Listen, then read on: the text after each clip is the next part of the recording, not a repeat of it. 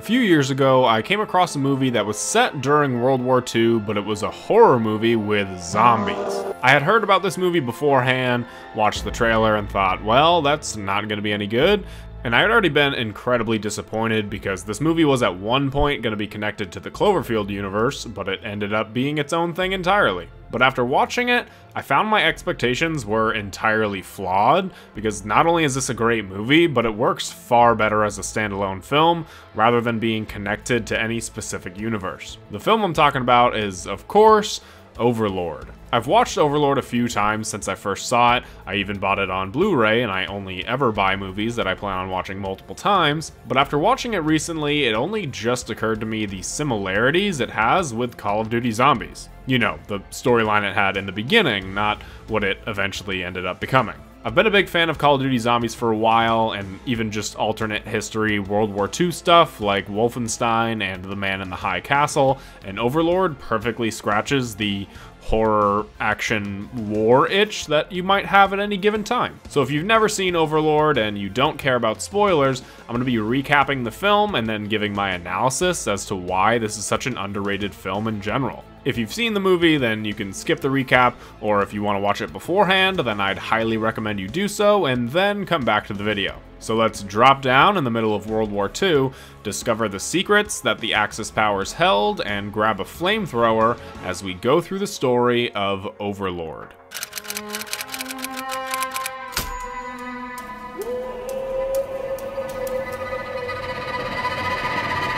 The film wastes no time setting anything up. We start off airborne in a plane full of American soldiers. They've been given a mission to destroy a radio tower that's actually a church, so that the American invasion of Normandy can have a chance at being successful. We're introduced to the characters. There's Boyce, the protagonist, a softer and kind man who was forced to join the army because, well, this was World War II. There's Tibbet, the typical macho and confident soldier, Chase, the photographer, Jacob, the more shy and fearful soldier who's friends with Boyce, Dawson, a pretty laid-back soldier, not overly fearful for his life, and Corporal Ford, the leader of the mission and a man who's already been in the war for some time.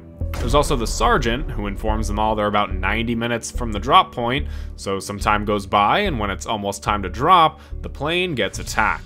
They're forced to go down early, not everybody on board making it even out of the plane. We follow the journey down through Boyce's point of view. He lands in the water, cuts himself free, and swims ashore. The German patrols cover the ground and they start shooting at him, so he runs looking for any other survivors. He eventually finds the sergeant, who's surrounded by Germans. Wanting to try and save him, he readies his weapon, only to be stopped by Corporal Ford. The sergeant gets killed, and Ford tells Boyce that there's nothing they could have done, and they have to continue on with the mission. So they do continue on, running into Tibbet, Chase, and Dawson. Assuming they're the only survivors left of the drop, they continue onward. Dawson tells the others that he's writing a book about the war, he hopes to sell it when he gets back, even wanting to team up with Chase to get some photos in the... Shaken up, the others get through the minefield and into the forest, where they see a woman walking alone. She runs, and Ford says that they can't have anybody know that they're here, so they run after her. When they catch up, they learn that she doesn't speak English, only French, but luckily Boyce knows how to communicate. They learn her name is Chloe, and she lives in the village that the church is in. She takes them there, where they hope to take some refuge in her house. Ford, Tibbet, and Chase go to scout the house while Boyce stays with Chloe, given the instruction to shoot her if she runs because they can't have her alerting the guards of their presence. So of course Chloe runs off and Boyce doesn't shoot her, and she's caught by the guards. The guard in charge, Franz Waffner, lets her go. Boyce returns to his fellow soldiers, saying that he doesn't think that she told them anything, and Chloe says that she didn't, in English. She says that she needed to know if she could trust them first, but now that she can, she invites them into her home. Inside Chloe's home lives her sick aunt and her younger brother Paul. The soldiers take camp up in the attic, counting their explosives for the mission. Ford sends Tibbet and Chase to go and scout the area and see if there's a way inside the church. Paul wants Tibbet to play catch with him, but Tibbet yells at him and walks away. Ford then instructs Boyce to go downstairs and make sure nobody else leaves or comes inside. On the way downstairs, Boyce hears noises coming from the ant's room and investigates, seeing an absolutely grotesque-looking ant. Chloe offers to clean the wound on his shoulder and they end up talking. Boyce tells her that 3 months before this, he was at his house and the army showed up and told him that he was now a soldier. Chloe tells him that her parents have been killed, and her aunt looks like that because of the experiments being conducted at the church. They get a little flirty when a knock at the door comes. Boyce retreats upstairs, and in walks Franz Waffner. Ford and Boyce watch their conversation through slits in the floor upstairs. Chloe is obviously very uncomfortable with Waffner's presence, and after Paul drops the ball and the Americans almost get caught, Waffner gets a little too forward, forcing Boyce to come down to put an end to his attempt. Ford headbutts Waffner and knocks him out, telling Boyce that he has compromised the mission and sends him to go and get Tibbet and Chase. Boyce goes to find them, but he can't, witnessing the heavily armed entrance into the church and some of the things they're doing to the patients. So he heads back and gets chased by a guard dog. Boyce jumps into one of the Germans' trucks filled with bodies, a truck heading into the church. Boyce finds his way quietly out of the truck and into the facility, unaware of the horrors he would find within. As he walks through, he sees many different human experiments, avoiding guards as he makes his way through the facility where he eventually stumbles upon his fellow American friend, Jacob. He releases Jacob from his restraints,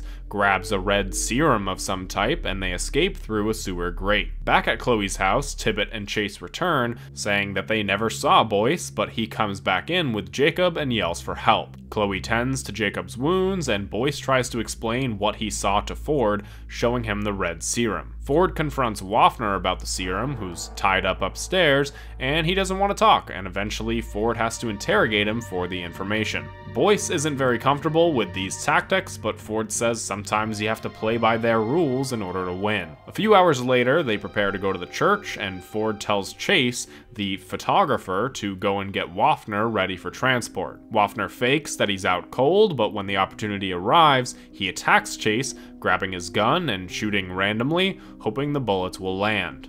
One of them does land in Chase, dead center in the chest, before Boyce tackles Waffner to the ground. There's a heartbreaking scene with Chase realizing he's dying, and they lose him. Boyce sees the red serum, and in an attempt to save Chase, he stabs him with it. Nothing happens, and they have to come to terms with Chase's death until he raises from the floor. He seems completely fine for a moment, but then he says he's very thirsty, and then he's very hot, and then his veins start popping out, he becomes very aggressive, and a few other things that I can't show, and Ford has to put him down before anything else happens. But then he raises from the floor once again, and Boyce has to actually put him down. During the scuffle, Waffner sees his opportunity to escape and takes it, taking Paul with him as a hostage. Ford says that if the Germans didn't know they were there, they do now, and a shootout begins as they attempt to get Paul back. Ford lands a shot in Waffner, but he escapes with Paul. Ford says, oh well, we still have a mission to do, but Boyce makes his case to save Paul. Tibbet says that they can do both, take down the tower and save the boy,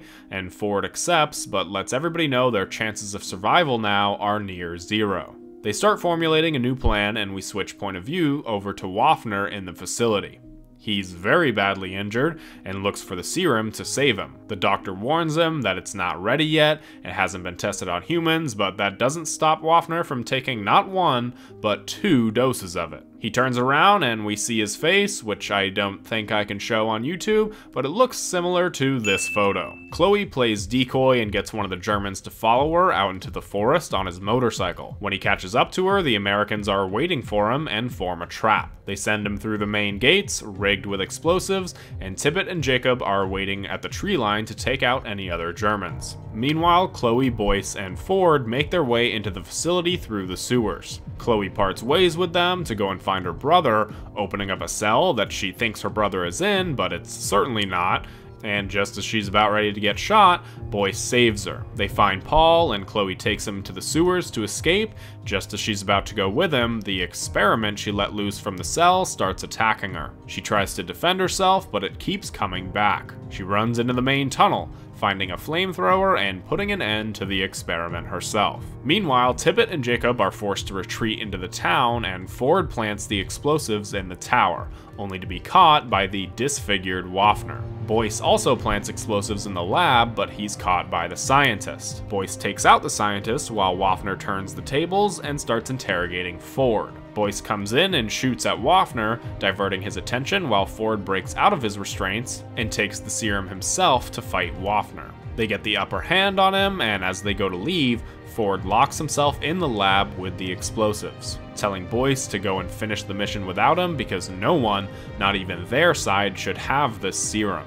The serum takes hold of Ford, and he sacrifices himself to take out Waffner, the rest of the experiments, and himself. Boyce plants the explosives in the tower and escapes by the skin of his teeth. In the town, Tippett and Jacob are still fighting the Germans when Paul returns to the town. Tippett runs to get him, getting shot in the back as he returns with the boy. Chloe shows up and takes down the rest of the Germans. Boyce then returns to town, and we hear the president over the radio confirming the soldiers landed at Normandy for D-Day. Later on, Boyce is explaining what happened to another sergeant, who asks him if there's anything worth digging up, and Boyce says there isn't. The survivors prepare to go on another mission, and the film ends.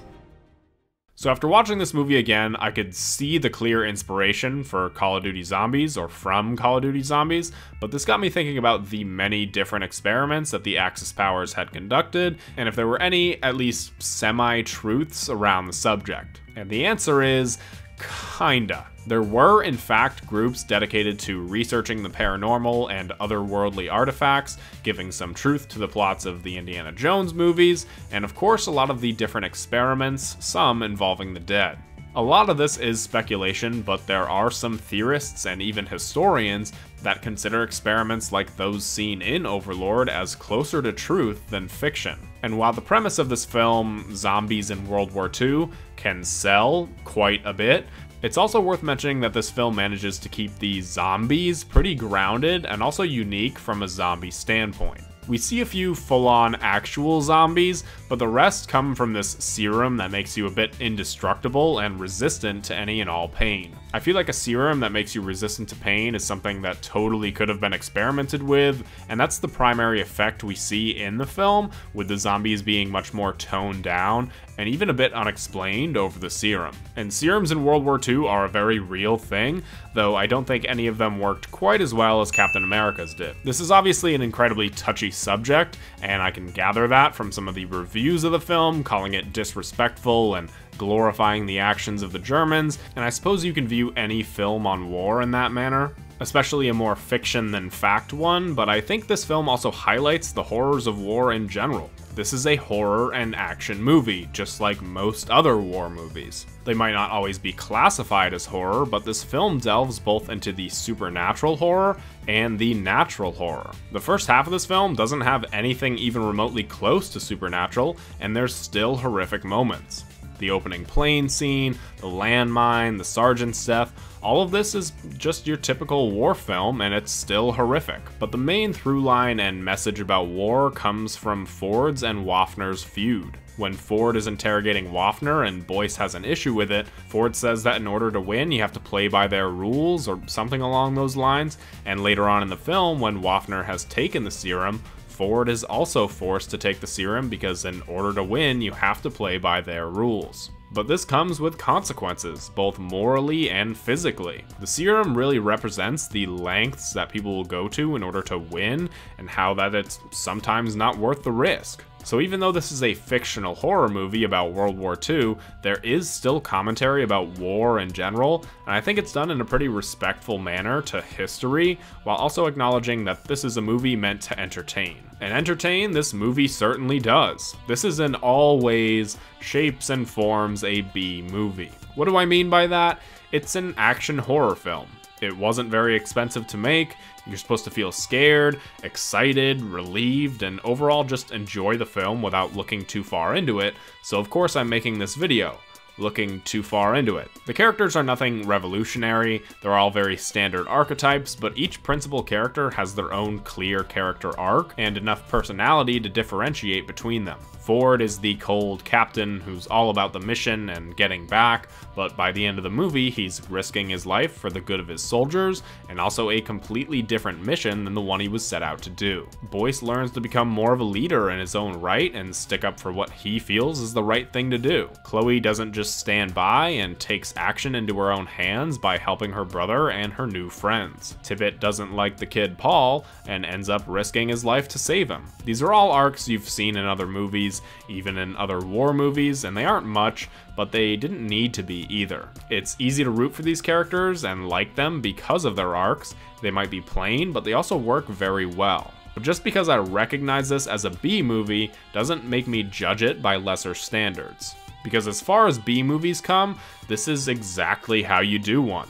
You might not have the budget to do everything you want to do, leading to some CGI looking not the greatest, but what you do have control over is the script and the practical effects, and both of those are great in this film.